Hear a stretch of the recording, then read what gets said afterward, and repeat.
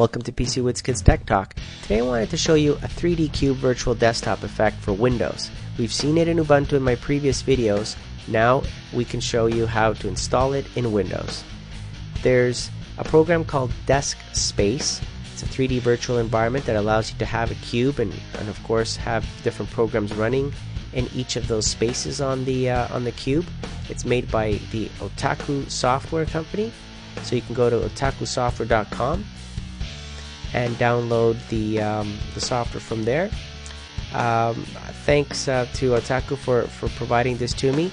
There are minimum system requirements, of course, to installing this. You will have to have certain minimum requirements, but it does install in Windows XP and Vista. So obviously the faster your video card and the newer it is, the better performance you're going to get out of the 3D Cube. So let's go ahead and install this version 1.553 that I have here and go through the options and set things up. I'm going to leave most of this at the default. I'm just going to maybe change the activation hotkeys. In Ubuntu I had it set up to be Control and Alt only, and I use the arrow keys and my mouse. In here you can also select similar key combinations and select how it's activated, which keys you press. You can control also if you want it to start up automatically and when you log into Windows and things like that. So you can go through these and set these things up the way you want it. Then through the mouse tab here at the top, hotspots, right? If I move my mouse on the top corner, for example, it will activate it. Things like that, so you can control how that mouse behavior works, and the zoom of the cube, zooming in and out, right? And the rotation speed, stuff like that. So you might want to adjust that, and the colors, of course.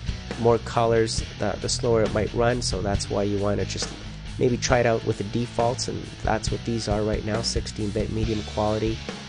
No background right now. I'm just leaving all the defaults, leaving the transparency and everything as it is. So let's go ahead and invoke this. I don't want to change anything else in here, so I'll just press the key combinations and then automatically there's the cube, okay, with the reflection at the bottom. I'll zoom out a little bit more so that way you can see the cube from far away.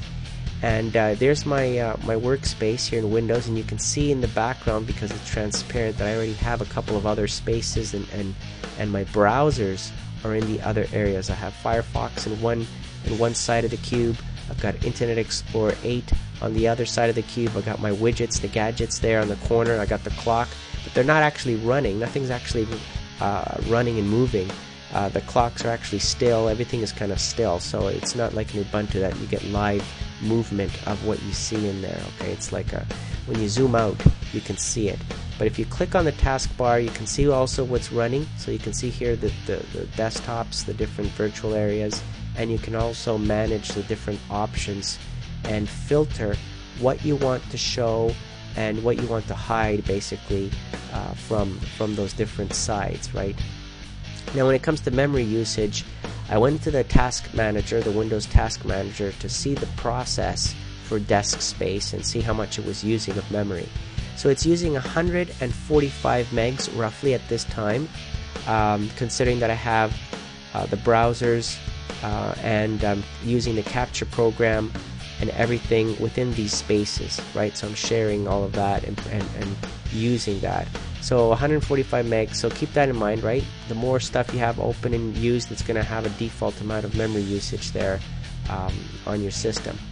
So it's a little bit different, like I said, when you zoom out and you rotate the cube, it's not actually running. You don't actually see, for example, a video running.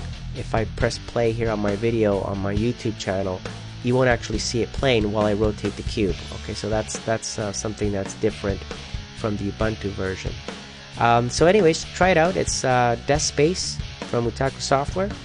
Hope you enjoyed this video, and thank you for watching.